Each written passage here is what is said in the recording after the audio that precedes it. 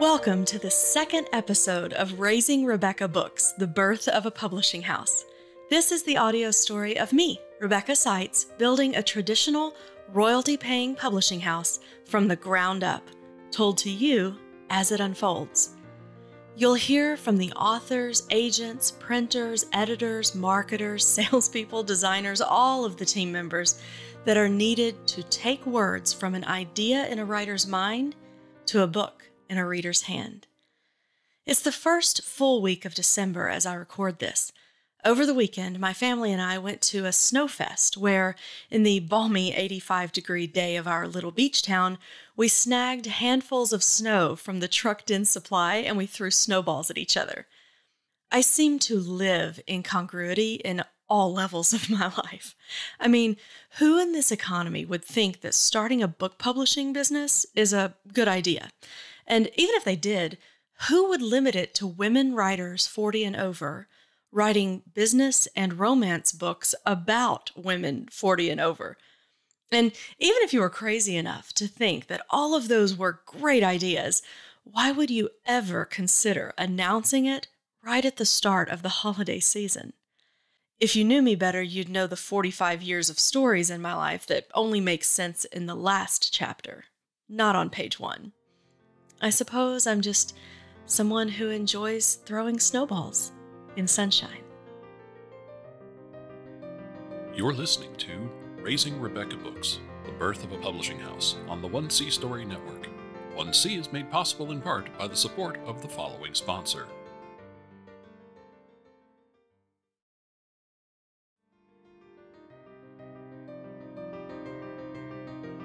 When I founded 1C Productions, which is the audio and visual production arm of the 1C Story Network, on December 13th, 2019, I had one guiding thought: let it happen. See, before founding 1C, I was a pusher. Whether it was growing my publicity firm or leading a film and TV development company, I made things happen. I cajoled people into getting on board. I persuaded financiers to participate. I coaxed media to provide coverage. I enlisted leaders to join committees and governing boards. You know what I mean? I lived in cheerleader mode, day in and day out, sun up to well beyond sundown. I reveled in being someone who made things happen. I had just turned 41 when I incorporated 1C, and frankly, I was tired. Not of storytelling, that never tires me. No, I was exhausted with constantly working to make things happen. And so I sat down. I decided that with this new company, I would go about things in a radically for me, different way. No longer would I make things happen. Instead, I would let them happen. I did not adhere to this new philosophy faithfully right away. I still have to call myself back to it from time to time. See, I've come up in male-created, male-dominated spaces: book publishing, film, television. Conquer and dominate is the name of the game. Control, push, drive, get them in line, make it happen. I went full bore into that approach without ever stopping to notice it or consciously choose that way of being. It is the antithesis of who and how I am, though. Now, I'm not unique in this. Many women operate differently than men naturally, and there are numerous reasons for it, but I found a particular study from the University of California at Irvine fascinating. It showed that men's brains have about 6.5 times more gray matter than women's brains. Now, calm down. Women's brains have nearly 10 times more white matter than men's. Now, gray matter in the brain acts like information processing centers, but white matter, that's where the connections between the processing centers happens.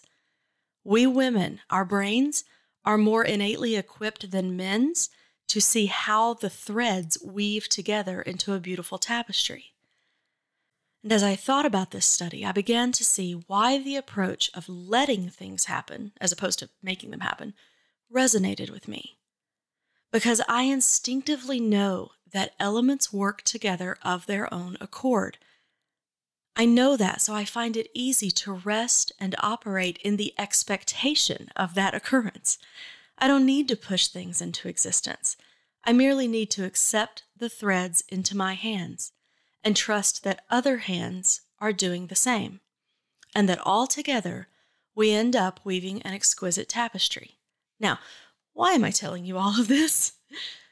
Because I want to make sure you don't think this is an audio diary of making something happen, of me or anyone on this team dominating and conquering and controlling or pushing this publishing house or any element of it into existence. Nope. I'm here to share with you the incredible journey of letting a business happen.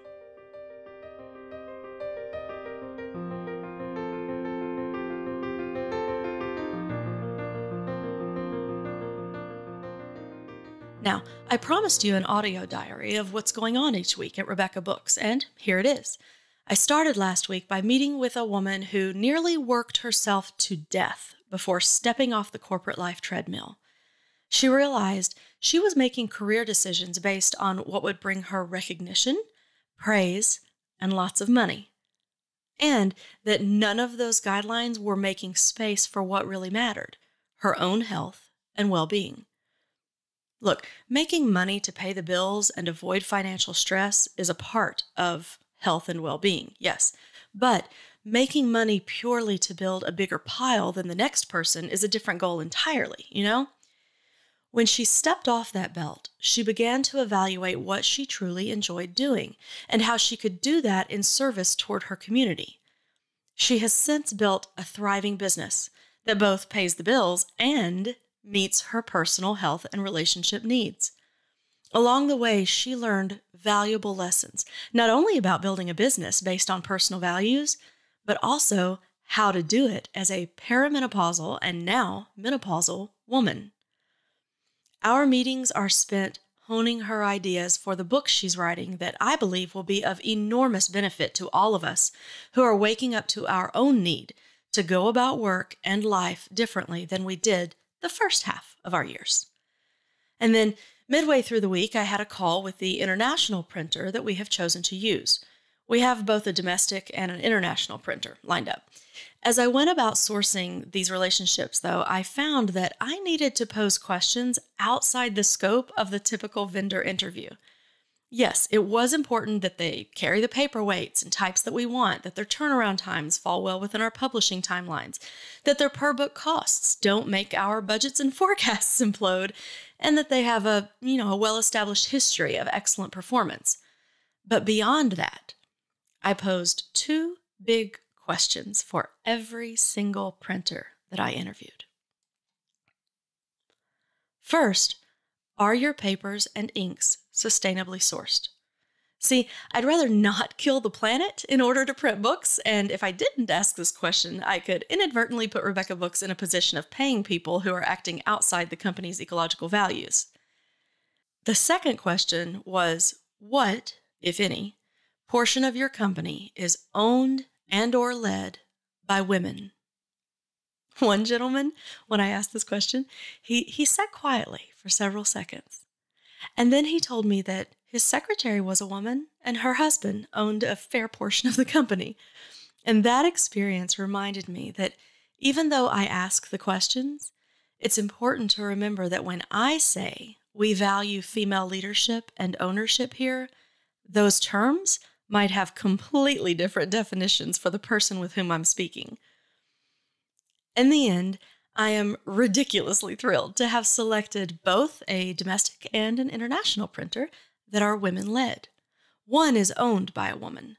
The other is a multi-generational company founded by a man, but which, now in its third generation, has put that founder's granddaughter in the CEO spot. These companies were easily able to show me not only that they operate in a sustainable, eco-friendly fashion, but how they do so. I finished out the week on Thursday with a long, productive call. See, I've been talking with this woman for quite a few weeks about the possibility of her coming aboard as an acquisitions editor here at Rebeca Books. we've needed to navigate through lots of details, like how this work meshes with other projects, both in her life and mine, what the expectations are from each of our perspectives, the compensation package, the way I want Rebeca Books to operate differently in terms of work hours and time commitment, prioritizing employee health above all. In accordance with that last one, I did not work on Friday. It was my birthday, and I spent the day, as I've done each of my birthdays for the last decade, with a book, my journal, and a pen at the beach, followed by some alone time, wandering stores and other spaces I enjoy, and finishing with a home-cooked meal with my kiddos and hubs. It has taken years for my work-driven pusher self to have days like that and not feel guilty about taking them. I mean, even as I tell you about it, I wonder how many people listening to this will roll their eyes and think of it as lazy or not conducive to building a true profitable business entity. But remember, I started this approach 4 years ago, this let it happen. I've now lived into the truth that rest and relaxation are necessary and required, not only so that my own brain is equipped to do the fabulous things that it does with all that extra white matter, but also so that space is made to let all those other hands that are holding threads contribute to the design. See, while I journaled, I read, and I listened to the waves on Friday, feeling the warm sun upon my skin, embracing gratitude for all that has been and is after 46 years on this spinning rock, 20 of them spent in the storytelling industries.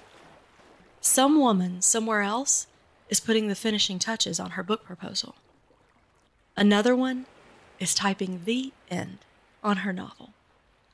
Another is reading through the financial document that allows her to invest in this venture. Another is going over her notes in preparation for our upcoming mentoring session later this week.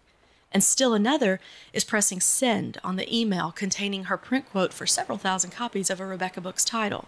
And yet another is emailing me her availability to discuss helping with promotional efforts for Rebeca Books. While I lean back on my hands, dig my fingers into the sand, and let the sea breeze lift my graying hair, other hands are diligently weaving their threads into this great tapestry. Not because I pushed them or persuaded them to, but because I wove my thread, and then I respected and honored them, weaving theirs of their own accord. Does this sound crazy? Nuts? Woo-woo? Maybe. But I did warn you, I like to throw snowballs in the sunshine.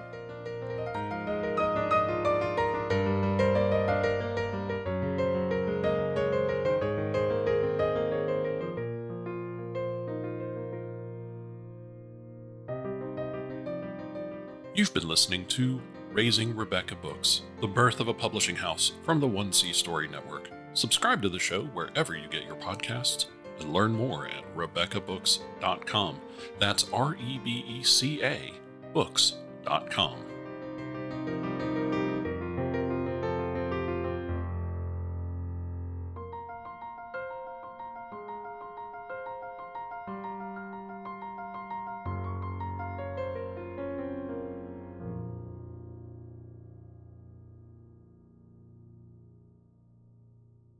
The 1C Story Network, for the love of stories.